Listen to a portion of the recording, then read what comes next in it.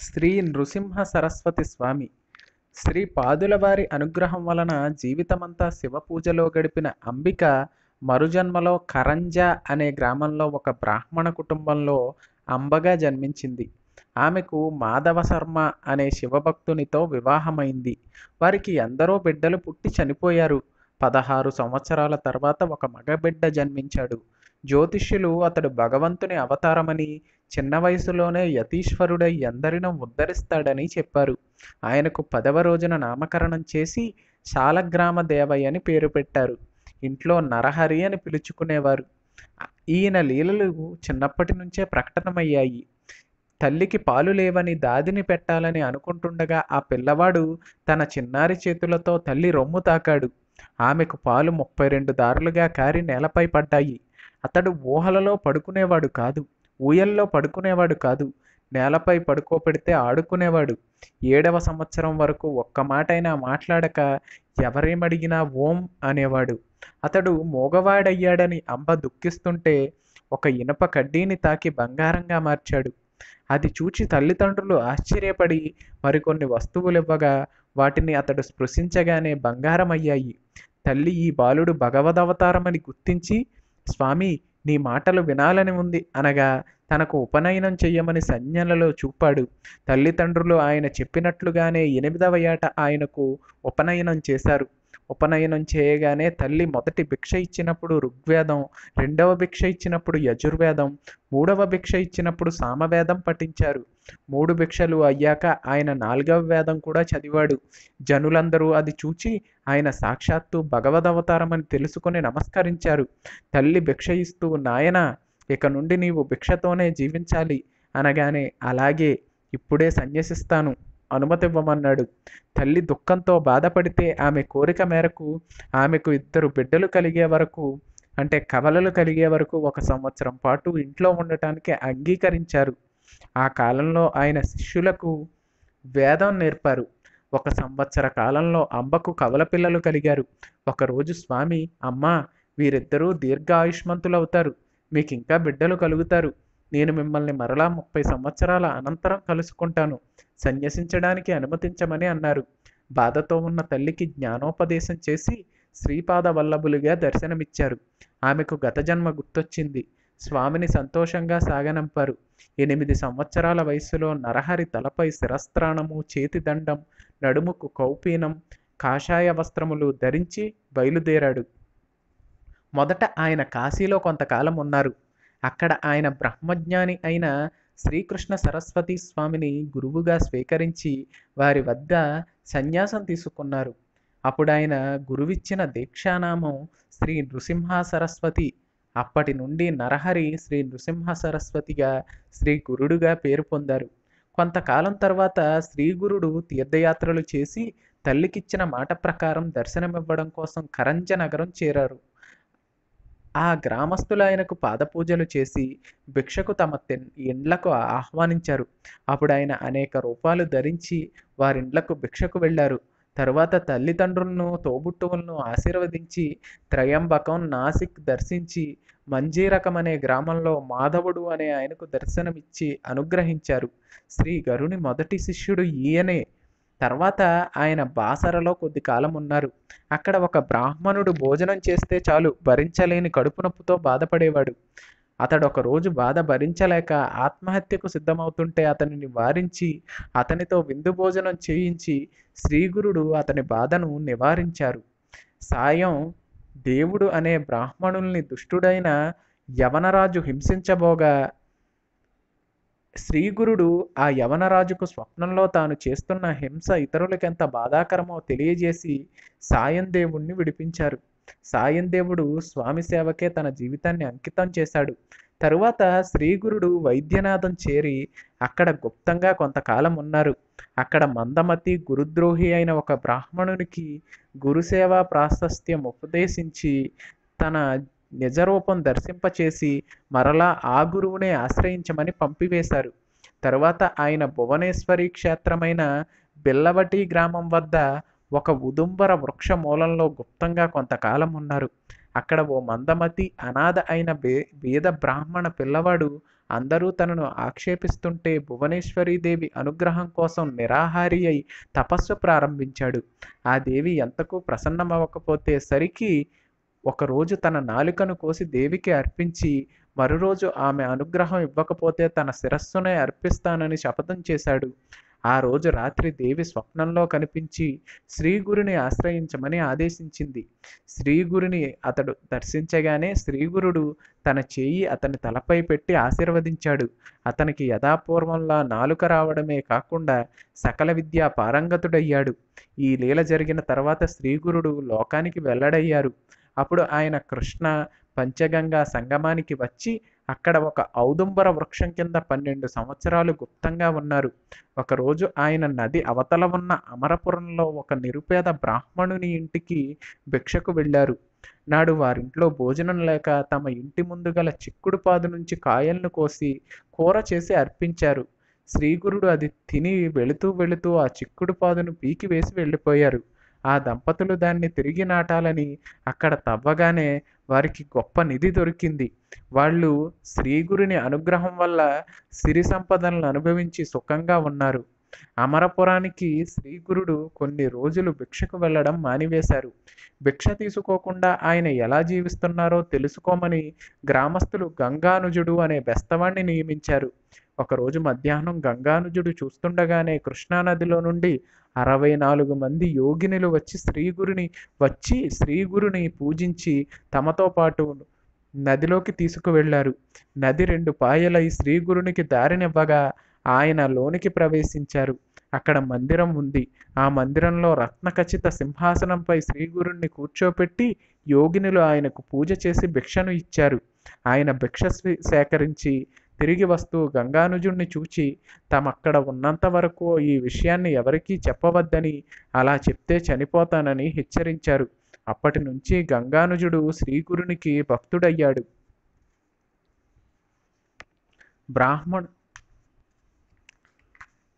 ఒక పౌర్ణమి నాడు గంగానుజుడు త్రిస్థలి మహత్యము గురించి శ్రీగురుణ్ణి అడగగా ఆయన పంచగంగా సంగమం, యుగాలయం, కరవీరం అనే త్రిస్థలి ఇక్కడే ఉందని వివరించారు. అనంతరం తన పాదుకలను గంగానుజుని గట్టిగా పట్టుకొమ్మని కళ్ళు మూసుకోమన్నారు. ఆయన యోగబలం వల్ల ఉదయం ప్రయాగ, మధ్యాహ్నం కాశీ, సాయంత్రం గయా దర్శించి 2వ త్రిస్థలిని కూడా చూచి సాయంత్రానికి పంచగంగా సంగమం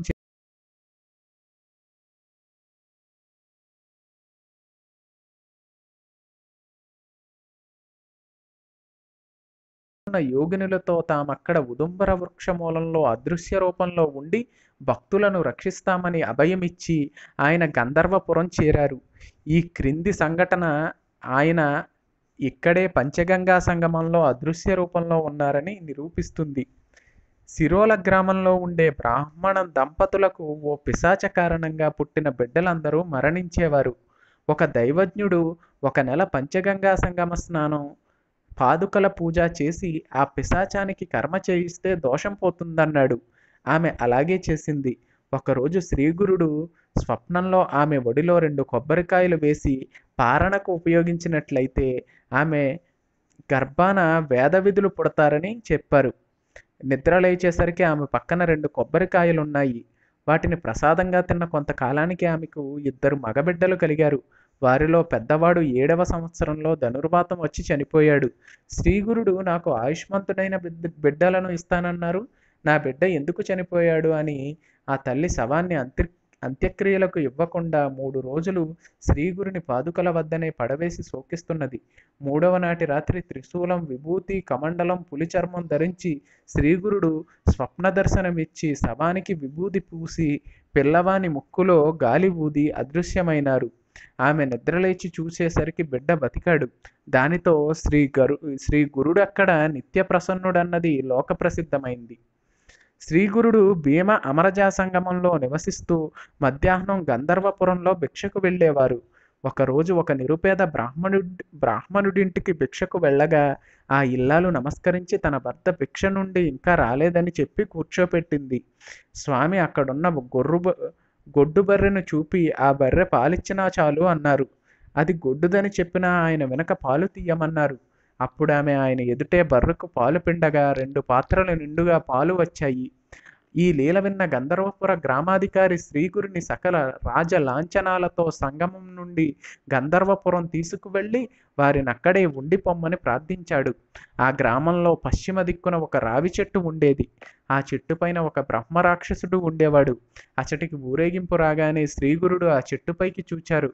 వెంటనే ఆ రాక్షసుడు ఆయనను శరణ పొంది ఆయన చెప్పినట్లు సంగమంలో స్నానం చేసి ముక్తుడయ్యాడు. శ్రీగురుడు ఆ చెట్టు కిందనే మఠం స్థాపించి నిత్యము స్నానానికి రాజలాంఛనాలతో సంగమానికి వెళ్ళి వచ్చేవారు. అది విని కుమసి గ్రామంలో ఉండే నరసింహస్వామి భక్తుడైన త్రివిక్రమ భారతి అనే సన్యాసి శ్రీ గురుని విమర్శించసాగాడు. అది తెలిసి ఒకరోజు శ్రీగురుడు సపరివారంగా అతనికి హితం చెప్పడానికి వెళ్ళారు. ఆ రోజు త్రివిక్రమునితో ధ్యానంలో నరసింహస్వామి దర్శనమియ్యక నది వద్దకొచ్చి తనను దర్శనం చేసుకోమని చెప్పారు. అతడు నది వద్దకు వచ్చి చూసేసరికి శ్రీగురుని పరివారమంతా శ్రీగురుని రూపాలుగా కనిపించారు. అది చూసి త్రివిక్రమ భారతి ప్రార్థించగానే శ్రీగురుడు, నీవు నన్ను ఏ కారణంగా విమర్శించావు అన్నారు. అతడు పశ్చాత్తాపంతో క్షమించమని కోరాడు. శ్రీగురుడు, నీవు నరసింహస్వామికి చేసే అనుష్ఠానం నాకే చెందుతుంది, అదే చేస్తుండు అని ఆశీర్వదించారు. బేదరును పాలించే హిందూ ద్వేషి అయిన యవనరాజు అండచూచుకుని ఇద్దరు దురహంకారులైన వేద పండితులు అందరి పండితులతోనూ వాదించి గెలిచి విజయపత్రాలు ఇచ్చుకున్నారు. కొంతమంది వేద చర్చకి ఇష్టపడక విజయపత్రాలు ఇచ్చారు. ఆ పండితులు అన్ని ఊళ్ళల్లోని పండితుల దగ్గర విజయపత్రాలు తీసుకుంటూ త్రివిక్రమ భారతి వద్దకు వెళ్ళి అతన్ని వాదానికి పిలిచారు. అప్పుడు అతను వారిని శ్రీగురుని వద్దకు తీసుకుని వెళ్ళారు. శ్రీగురుడు వేదమంతా నెరవడం బ్రహ్మకైనా తెలియదని ఎంత చెప్పినా వినక ఆయననే వాదానికి పిలిచారు. అప్పుడు శ్రీగురుడు ఆ పక్కన నుండి పోతున్న మాదిగవానిని పిలిచి తన శిష్యుని చేత తమ దండంతో నేల మీద 7 గీతలు గీయించారు. తర్వాత ఆ మాదిగవాని మీద విభూతి చల్లి ఒక్కో గీత దాటమని చెప్తూ అతడి గత జన్మలు అడిగారు. అతనికి పూర్వజన్మ స్మృతి కలిగి గడిచిన 7 జన్మల్లో బిల్లుడు, కిరాతకుడు, బెస్తవాడు, రైతు, వైశ్యుడు, క్షత్రియుడు, బ్రాహ్మణునిగా జన్మించానని చెప్పెను. అప్పుడు శ్రీగురుడు వాదంలో ఆ పండితులను జయించు అని ఆదేశించారు. అతడు వేదగానం చేయగానే ఆ పండితులు భయపడి శ్రీగురుని శరణ పొందారు. వారు వేద విప్ర యతి నిందలనే పాపాల వల్ల రాక్షసులై 12 సంవత్సరాలు సంగమంలో నివసించాక ముక్తులయ్యారు.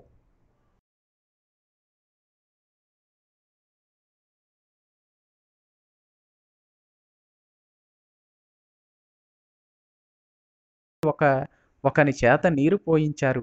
అతని దేహంపై ఉన్న విభూతి తొలగిపోగానే అతడు జరిగిందంతా మరచి తన వారితో కలిసి వెళ్ళిపోయాడు. అప్పుడు శ్రీగురుడు త్రివిక్రమ భారతికి విభూది మహత్యం వివరించి అతన్ని గ్రామానికి పంపించి వేశారు. మహుపురంలో ఉండే గోడేనాథుని కుమారుడు దత్తుడు. అతనికి వివాహమైన 4 సంవత్సరాలకు జబ్బు చేసి అది క్షయవ్యాధిగా మారింది. అతని భార్య సుందరి ఎన్ని సేవలు, వ్రతాలు, దానాలు చేయించినా ఏమీ జబ్బు తగ్గలేదు. చివరి ప్రయత్నంగా ఆమె దత్తుని పల్లకీలో తీసుకొని గంధర్వపురం చేరింది. అక్కడకు చేరగానే దత్తుడు మరణించాడు. ఆమె శోకంతో ఆత్మహత్య చేసుకోబోగా అందరూ వారించారు. ఒక యతీశ్వరుడు ఆమెకు తత్వం ఉపదేశించి ఆమెను వైధవ్యం కానీ లేక సహగమనం కానీ పాటించమని చెప్పాడు. ఆమెకు 2 రుద్రాక్షలు విభూతి ఇచ్చి ఆ శవానికి ధరింపచేయమన్నారు. తరువాత శ్రీగురుని దర్శనం చేసుకుని అటుపై కర్తవ్యం ఆచరించమన్నాడు. ఆమె అలాగే చేసి సంగమం చేరి శ్రీగురుడికి నమస్కరించింది. ఆయన అఖండ సౌభాగ్యవతి భవ, అష్టపుత్రవతి భవ అని ఆశీర్వదించారు. వారి శిష్యులు ఆశ్చర్యపోయి జరిగిందంతా వారికి విన్నవించారు. అప్పుడు ఆయన శవాన్ని తెప్పించి కట్లు విప్పించి దాని మీద రుద్రాభిషేకం చేసి దానికేసి తదేకంగా చూశారు. వెంటనే దత్తుడు బతికాడు. ఆ లీల గురించి తర్కిస్తున్న వారిలో శ్రీగురుడు వచ్చే జన్మలోని అతని ఆయుర్దాయం నుండి 30 సంవత్సరాలు ఈ జన్మకు మార్చాము అని చెప్పారు. ఒకసారి భాస్కర శర్మయ్య అనే పేద బ్రాహ్మణుడు తెచ్చిన 3 సరిపోయే భోజన పదార్థాలను శ్రీగురుడు తన అనుగ్రహంతో 4000 మందికి, పశుపక్ష్యాదులకు, జలచరాలకు సరిపోయేలా చేశారు. గాణుగాపురంలో 60 సంవత్సరాలు నిండిన గంగాంబ అనే భక్తురాలు ఉండేది. ఆమె నిత్యము అశ్వత్థాన్ని శ్రీగురుణ్ణి సేవిస్తుండేది. ఆమె భక్తికి మెచ్చి శ్రీగురుడు ఆమెకు 2 పండ్లిచ్చారు. ఆమె వాటిని తిన్నాక ఆమెకు 1 కూతురు 1 కుమారుడు జన్మించారు. ఆ వృద్ధ దంపతులు శ్రీగురిని సేవించి ధన్యులయ్యారు. ఒకసారి నరహరి అనే కుష్ఠురోగి ఆ గురుని వద్దకు వచ్చి ప్రార్థించాడు. ఆయన అతనికి ఒక ఎండిపోయిన మేడి కొమ్మ ఇచ్చి దానిని వద్ద నాటి రోజు సంగమం వద్ద నాటి రోజు స్నానం చేశాక దానికి నీరు పోస్తుండు అని చెప్పారు. అది చిగర్చగానే నీ వ్యాధి పోతుంది అన్నారు. అతడు అలానే చేస్తుంటే అందరూ అతన్ని పరిహసించి విడ్డూరంగా శ్రీగురునికి చెప్పారు. శ్రీగురుడు ఎవరి భావాన్ని బట్టి వారికి జరుగుతుంది అని చెప్పి సంగమానికి వెళ్ళారు. నరహరి శర్మ ఆయనకు నమస్కరించగానే శ్రీగురులు ఆ కొమ్మపై నీళ్లు చల్లారు. వెంటనే అది చిగుర్చి చిన్న వృక్షమైంది. అతని కుష్ఠవ్యాధి పోయి కాంతివంతమైన దేహం వచ్చింది. నరహరి పరవశంతో శ్రీగురుని స్తుతించారు. శ్రీగురుడు అతని స్తుతికి మెచ్చి అతనికి యోగీశ్వర అనే బిరుదు ఇచ్చారు.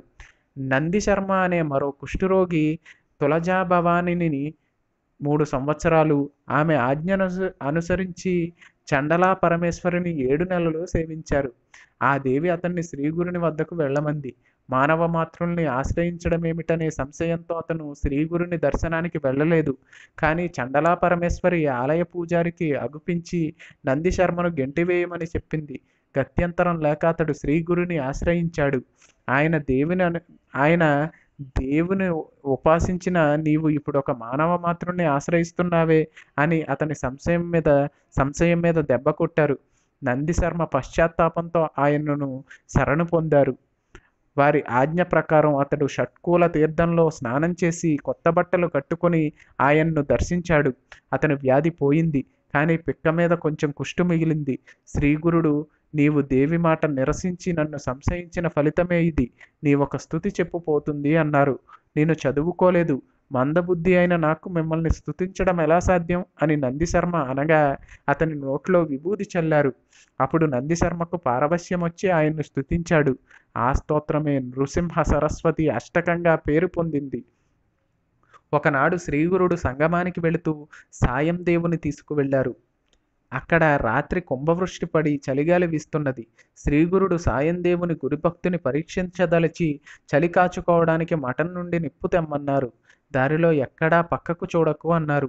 సాయందేవుడు మెరుపుల వెలుగులో మఠం చేరి అగ్ని తీసుకుని వస్తూ కుతూహలం ఆపుకోలేక పక్కకు చూచాడు.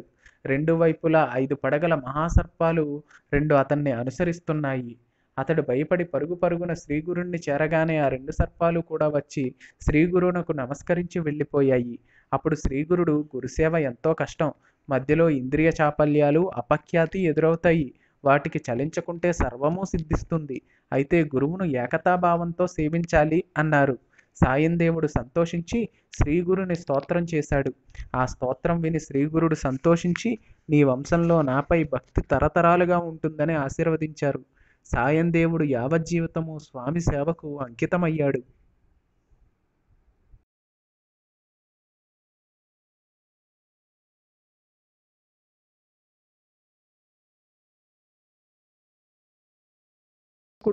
నాకు శ్రీగురుడే మల్లికార్జునుడు, వారి మఠమే శ్రీశైలం అన్నాడు.